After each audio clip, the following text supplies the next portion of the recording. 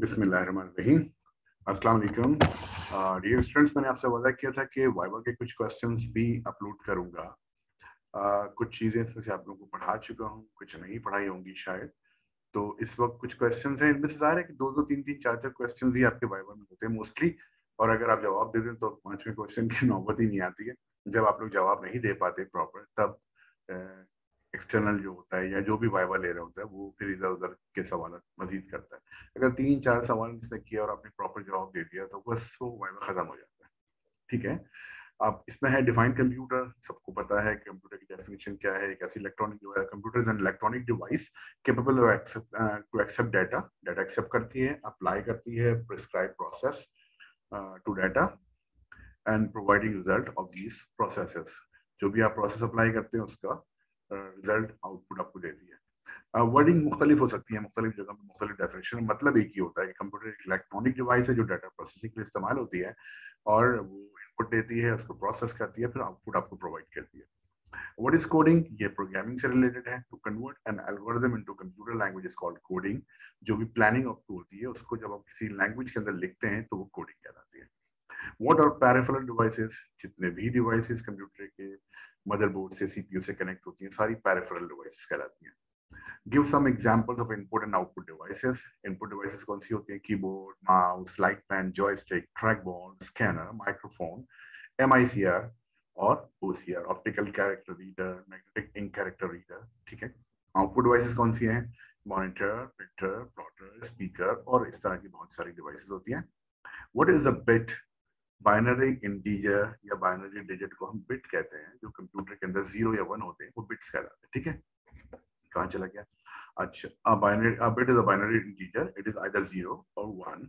ठीक है। What is a nibble? Nibble क्या होता है? Half of byte. A bit is a binary, sorry, a half of a byte is called a nibble. Bite का जो half होता है वो निबल कहलाता है, या इसको यूं कहते हैं a group of 4 consecutive bits is called a nibble. चार मुसलसल जो बिट्स आपस मेमोरी के अंदर आपस में कनेक्टेड होती हैं उनको हम निबल कहते हैं। What is a byte? Bite में 8 बिट्स होती हैं। A byte is the smallest addressable unit of memory capable of to hold one character. ठीक है। 8 बिट्स मिलके एक बाइट बनती हैं और ये बाइट ही एड्रेसेबल यूनिट होता है मेमोरी का, यानी इस बाइट का एड्रेस भी होता है और इस एड्रेस के साथ एक्सेस भी करते हैं। तो एड्रेसेबल कहें या एक्सेसिबल कहें, बात एक ही है। स्मॉलेस्ट एड्रेसेबल और accessible unit of memory is called a bite. It is कहाँ गया? What is meant by kilo in computers? In computer terminologies, T, I think it is missing. In computer terminologies, a kilo means 1024. आमतौर पे हम kilo का मतलब 1000 लेते हैं, computer में 1024। इसकी रीजन मैं शायद किसी जगह तो एक्सप्लेन कर चुका हूँ, किसी जगह नहीं। ये किसी जगह किया किसी जगह नहीं से मेरी बता दी होती है कि मैं मॉर्निंग आवर्स में 2-3 जगहों पे पढ़ा रहा होता हूँ विजिटिंग फैकल्टी में, तो मैं नाम नहीं लूंगा किस जगह मैंने पढ़ा दिया, किस जगह मिस हो गया। तो इसका रीजन मैं बता चुका हूँ। 1000 की जगह 1024 क्यों होता है? How many bits are needed to store one character in computer's memory? 8 bits। ठीक है। एक बाइट से कम यानी 8 बिट्स या एक बाइट, एक बाइट से कम में कोई कैरेक्टर नहीं स्टोर हो सकता। What is data? डाटा क्या है? Data is a collection of facts and figures. What is information?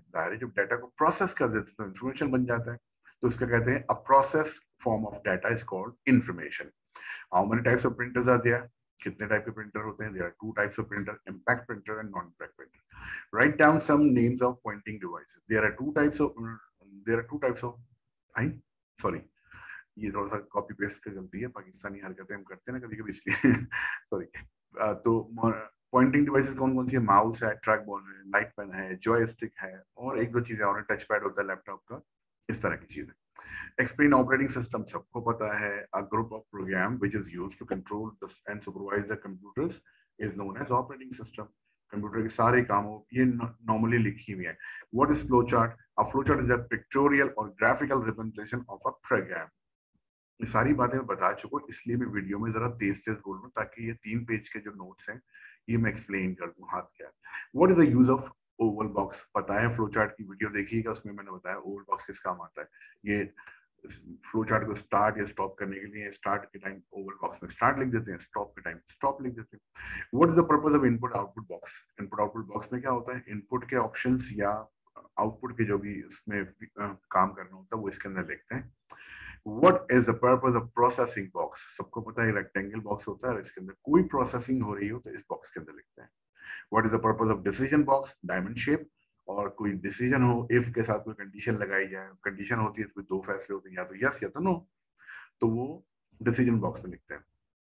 In which language your programme is written? आप जो प्रोग्राम लिख रहे हैं वो कौन सी लैंग्वेज में है? माई programme is written in GW basic language, ठीक है। What is the full form of basic? Beginners all purpose symbolic instruction code. Code का ई यहाँ पे मिसिंग है, तो टाइपिंग मिस्टेक हो जाती है, सॉरी माइंड नहीं करना। Which kind of language GW basic is? किस किस्म की लैंग्वेज है GW basic? Basic is a high level programming language, ठीक है।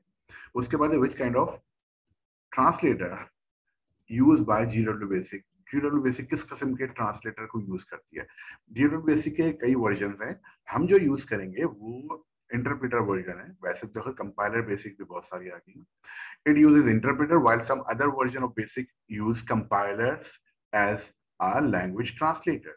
कुछ और वर्जन है वो लैंग्वेज ट्रांसलेटर के तौर पे कंपाइलर भी इस्तेमाल करते हैं, लेकिन जो आपके कोर्स में है वो इंटरप्रेटर बेसिक है, ठीक है।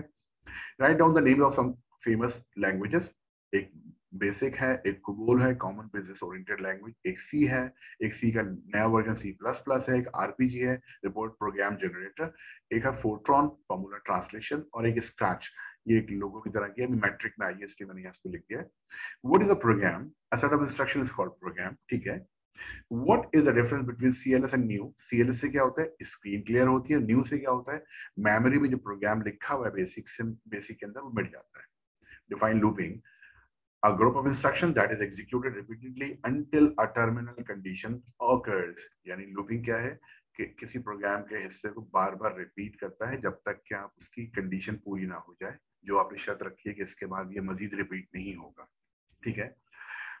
some more Viva question for class 9 computer science GW basic। कुछ और क्वेश्चंस हैं, मैं स्पीडीली क्यों कह रहा हूँ कि इसको आप वीडियो को 2-4 दफा सुन लेंगे तो बहुत सारे सवालों के जवाब बस आ जाएंगे, चाहे तो प्रिंट आउट ले लीजिएगा। ये है डिफाइंड प्रोग्राम। कुछ क्वेश्चन शायद रिपीट हो जाए तो ख्याल कीजिएगा, मैंने जल्दी जल्दी बहुत सारा टाइप किया था इसलिए। A set of sequential instructions called program। तो दोनों डेफिनेशन सही है, ऊपर एक डेफिनेशन उसकी आ चुकी है वो भी सही है, ये भी सही है। जो आपको आसानी से समझ में आ जाए, याद हो जाए, वो याद कर लीजिएगा। Define programming, it is an art of making programmes using a computer language. कोई कंप्यूटर लैंग्वेज यूज करके जो आप प्रोग्राम बनाते हैं तो वो काम कहलाता है programming. Define flow chart, pictorial representation of a programme is known as flow chart. Why we make flow chart before writing a programme? किसी प्रोग्राम से पहले फ्लो चार्ट क्यों बनाते हैं? Because a flowchart is the planning of a program, and a planning is always done before doing something. Flowchart programme की planning है और planning हमेशा काम करने से पहले ही की जाती है। Names, name geometrical shapes and purposes of all flowchart symbols, ये वो जो वीडियो दी है मैंने उसमें सब कुछ है, तो वो वीडियो देख लीजिएगा, आपको फ्लोचार्ट सिंबल्स, उनके ज्योमेट्रिकल शेप्स और उनके नाम भी याद हो जाएंगे, ठीक है। और इसके बाद है डिफाइन कंप्यूटर लैंग्वेज, ये ऊपर हो चुका है। A computer language is the tool of communication between computer and programmer. Computer और प्रोग्रामर के दरमियान आपस में कम्युनिकेट करने का टूल है जिसके जरिए दोनों एक दूसरे से बात कर सकते हैं। आप कंप्यूटर को कुछ समझा सकते हैं और कंप्यूटर उस पर अमल कर सकता है। इन which language you are making this programme? जो प्रोग्राम आप बना रहे हैं, अगर वो एक्सटर्नल आएगा तो पूछेगा हाँ भाई आप कौन सी लैंग्वेज प्रोग्राम बना रहे हैं, तो आप कहेंगे we make our programmes in GW basic language. हमारे कोर्स में जो लैंग्वेज है वो GW बेसिक है, तो हम अपने प्रोग्राम उसी में बनाते हैं। What is the full name of basic? ये भी ऊपर आ चुका है। Beginners all purpose symbolic instruction code. Why you use line numbers in programme? Line number क्यों यूज करते हैं? 10, 20, 30, 40। Line numbers are used to set the sequence of instructions in a programme. Line number programme के अंदर instruction जो लिखते हैं ना आप, उनकी तरतीब सेट करते हैं। जैसे 10 पे CLS, 20 पे कुछ और, तो CLS पहले होगा, 20 वाला नंबर बाद में आता है, तो 20 में जो काम लिखा बाद में होगा। Actually line number sequence maintain करता है। एक और काम भी है इसका, बताना कि ये इनडायरेक्ट मोड है, लेकिन चूंकि मोड्स आपको नहीं पढ़ा है तो मैं उस चीज का जिक्र नहीं कर रहा। What is loop? बता चुका हूँ। Automatic repetition of a segment of programme is called looping. मैंने कहा था कुछ क्वेश्चन शायद रिपीट हो जाए क्योंकि मैं इतना ज्यादा दोबारा गौर से पढ़ा नहीं, मैं जल्दी जो सवाल में जहन में आते गए मैं उनको लिखता चला गया ताकि आपके पास बहुत सारे क्वेश्चन पहुंच जाए। अच्छा जी, why you use line numbers in programme बता चुका हूँ। What is a loop? ये बता चुका हूँ। How can you control the number of repetition through a for next loop? एक फॉर नेक्स्ट लूप में आप कैसे कंट्रोल करते हैं भाई कि ये लूप कितनी मरतबा रिपीट होगा? ज़ाहिर for is equal to 1 to 10 है, तो अगर for is equal to 1 to 10 की जगह 1 to 1000 लिख दो तो ये लूप 1000 टाइम चलेगा। इसका मतलब the value set in for statement can be used to control the number of repetition. For statement के अंदर जो वैल्यूज आप सेट करते हैं उससे ही मालूम हो जाता है कि लूप कितनी मरतबा रिपीट होगा। How many types of languages आती है, कितने टाइप्स की होती है? There are two types of languages, low level languages and high level languages. Which is the actual language that a computer directly understand? वो कौन सी लैंग्वेज है जो कंप्यूटर डायरेक्ट समझता है? Machine language is the computers own language which it understands directly. Machine language computer की अपनी language है जो कि डायरेक्टली समझ लेता है। Why a program made by any programmer is necessary to be translated into machine language? किसी भी लैंग्वेज में बने हुए प्रोग्राम को जो प्रोग्रामर बनाता है उसको मशीन लैंग्वेज में ट्रांसलेट करना क्यों जरूरी है?